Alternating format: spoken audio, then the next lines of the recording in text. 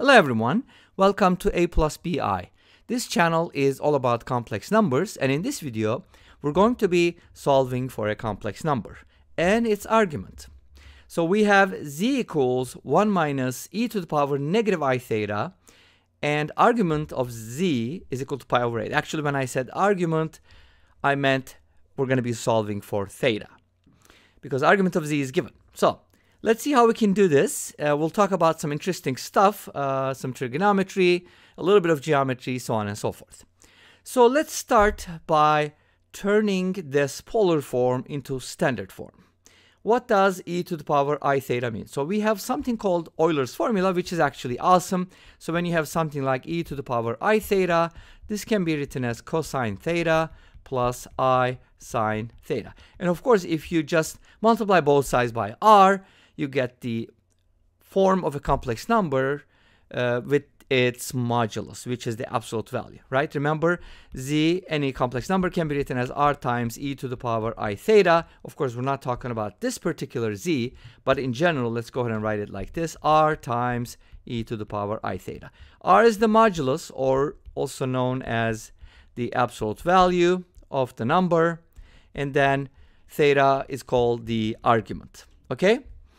So, how do we go from here? We are given z as 1 minus e to the power negative I theta. We do have something for e to the power I theta. How do we go to e to the power negative I theta from here? And the answer is actually simple. Just replace theta with negative theta. Since you can't replace I with negative I, we have to do theta. I is a constant here, by the way. Let's talk about that briefly. And theta is the variable. So replace theta with negative theta, we get e to the power negative I theta equals cosine of negative theta plus I sine negative theta. And notice that cosine is an even function, so it's just going to absorb the negative and turn or output cosine theta, but sine is odd, right? It's an odd function, therefore sine of negative theta is just going to be negative sine of theta. So our e to the power negative I theta is going to turn into this expression in standard form. I'm going to use the standard form because it's kind of easier to work with in this case.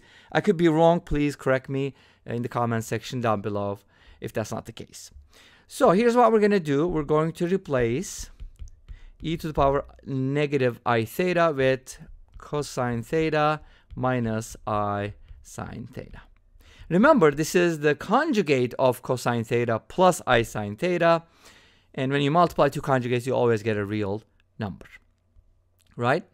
So let's go ahead and expand it. 1 minus cosine theta plus I sine theta. Now, if we didn't have the 1 there, it would be nice, right? We could probably come up with some angle. But here's the problem. We are given argument of z, but we're going to need to find theta.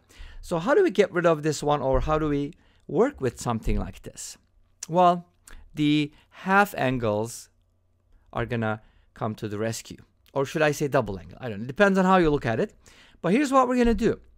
We're going to combine the 1 minus cosine theta into a single thing, and in this case the appropriate formula would be 1 minus 2 sine squared theta over 2. This is kind of like the double angle formula, but with the theta and theta over 2, it's kind of like the same idea. I mean, it's double anyways. So hopefully that makes sense.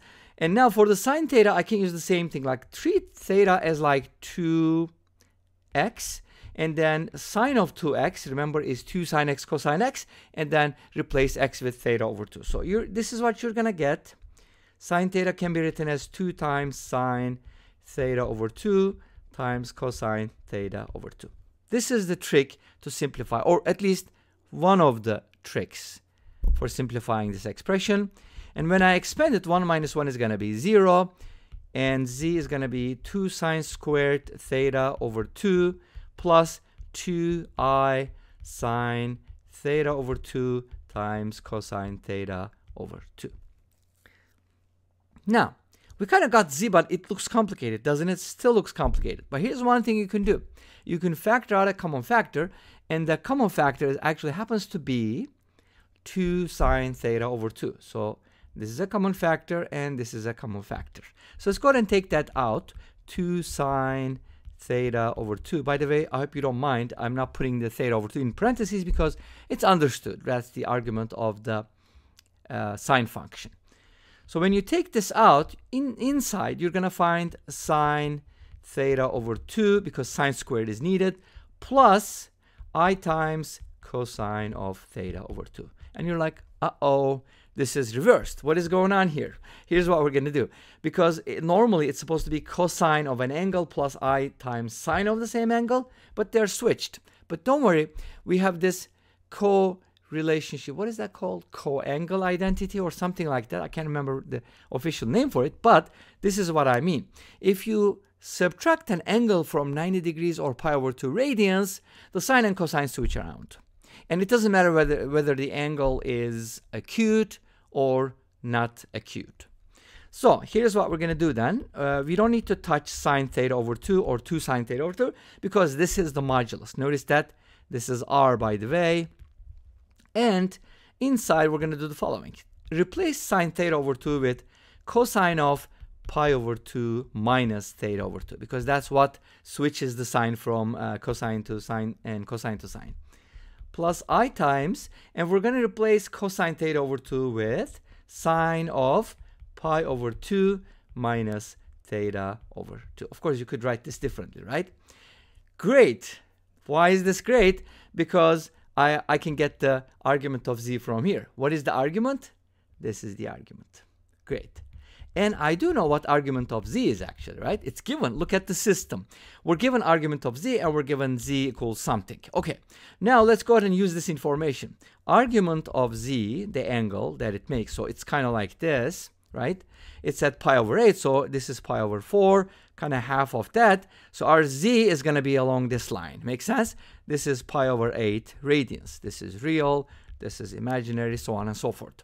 Now, argument of z from here is pi over 2 minus theta over 2, and it's given as pi over 8. Awesome. We can solve this equation, right? This is linear, fairly simple.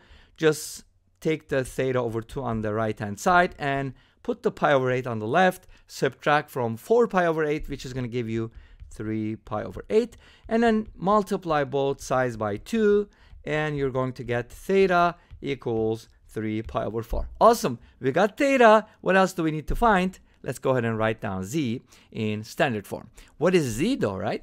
Z is 1 minus e to the power negative I theta, or remember how we wrote it? 1 minus cosine of theta plus I sine of theta. Before we apply the double angle identities, let's go ahead and leave it at that because you know what? Theta is better than theta over 2 because theta over 2 is kind of like semi-special, but theta is special. Okay? Let's go ahead and use this.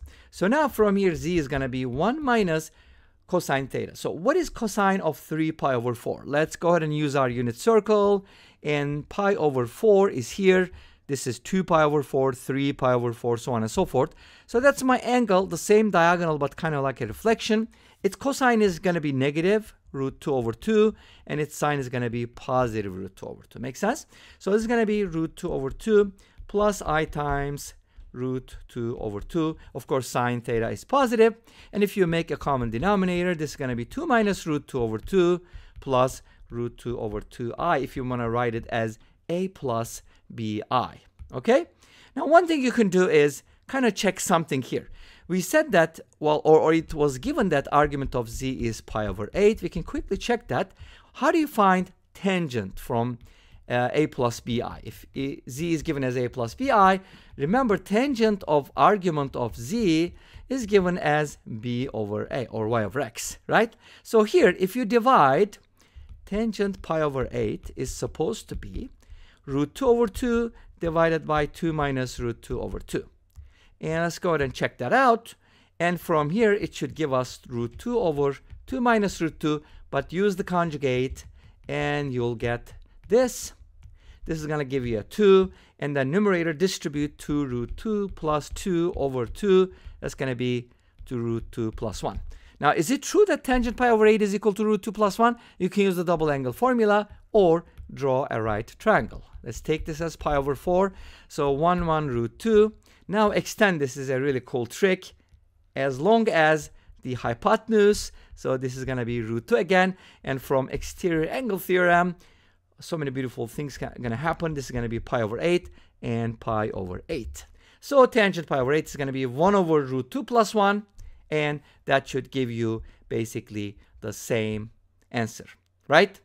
And this brings us to the end of this video. Thank you for watching. I hope you enjoyed it. Please let me know. Don't forget to comment, like, and subscribe. I'll see you next time with another video. Until then, be safe, take care, and bye-bye.